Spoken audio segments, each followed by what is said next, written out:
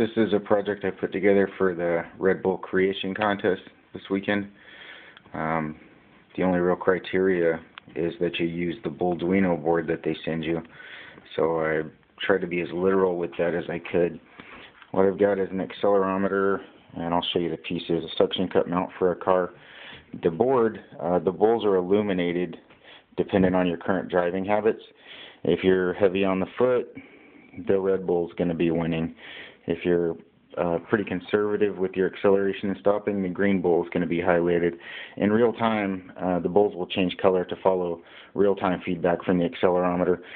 In addition, I do some trending and I take like 100 data points in, and as your average leans towards more aggressive driving habits, the Red Bull is going to be dominating the fight here. He's going to move up top.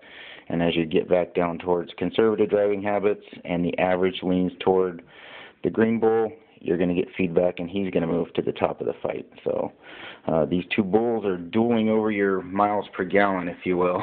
I'll do a teardown of the part separately, but here it is. It's on a gooseneck, so it can mount to your windshield, and I just use the regular USB port for power.